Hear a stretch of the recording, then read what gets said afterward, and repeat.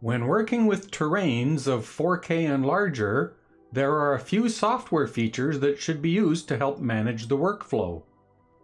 A 4096 by 4096 terrain with an XZ spacing of 256, which is the default spacing, the terrain fills the entire OpenGL world in TerreSculptor.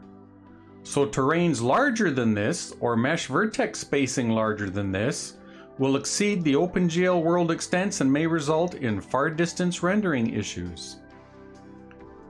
When you create or import a very large terrain, you may experience world extent size limit clipping, which looks like this. The terrain is actually extending beyond the limits of the OpenGL renderer. If we enable display of the world extents cube, you can see that the terrain is larger than the rendered world space.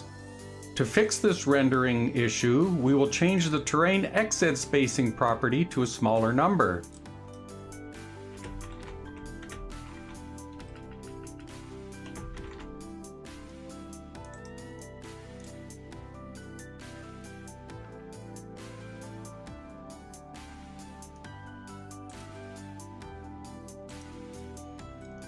We will start off with some of the default settings that should be changed when working with large terrains. On Settings General, if you have an SSD drive in the computer, changing the undo folder path to save to the SSD will improve application performance. Settings Dimensions, change the range, minimum and maximum values as desired. These are the values that are shown on the new terrain dialog. Enable UDK Landscape if you're working with Unreal Engine 3 or Unreal Engine 4.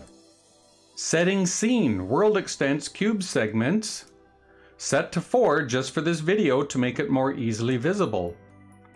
Settings Units, either choose Preset for Unreal Engine 3 or Unreal Engine 4, or set the XZ spacing and Y spacing to 100 if you're working with large terrains. Settings Viewport, you may wish to change the mouse speed and mouse wheel speed to higher values to get faster navigation across the terrain with the mouse.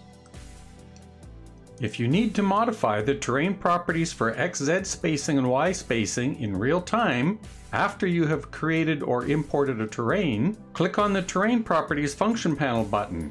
Here you can modify the terrain mesh XZ and Y spacing values.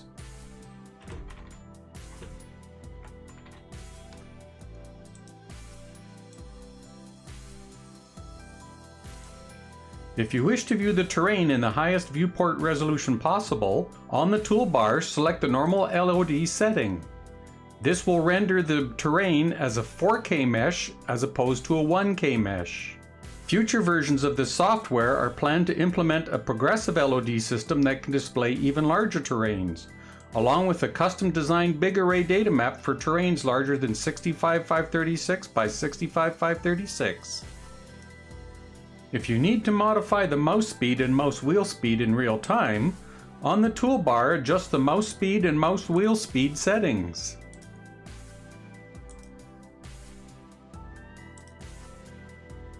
These menu items provide 1x speed, which is the normal default speed, and provide multipliers for 1/4 times to 8x speed. Also, clicking the mouse wheel button will cycle through the mouse wheel speed multipliers. Most of the modifiers in TerreSculptor are fully multi-threaded for higher performance.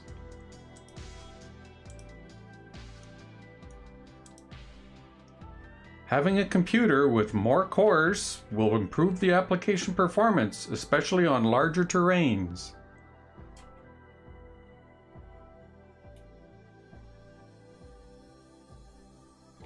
To view the performance of the viewport rendering, on the View menu, enable the Performance Statistics. To view the scene information, on the View menu, enable the Scene Statistics.